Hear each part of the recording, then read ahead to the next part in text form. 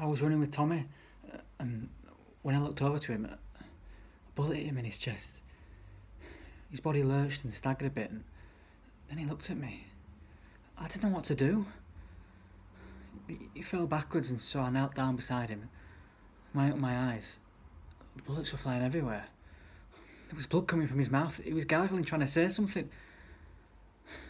But I couldn't hear him because of all the noise.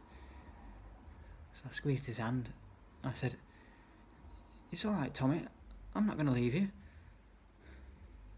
We just looked at each other. And it was like when we were young and we were trying to work out what the other person was thinking.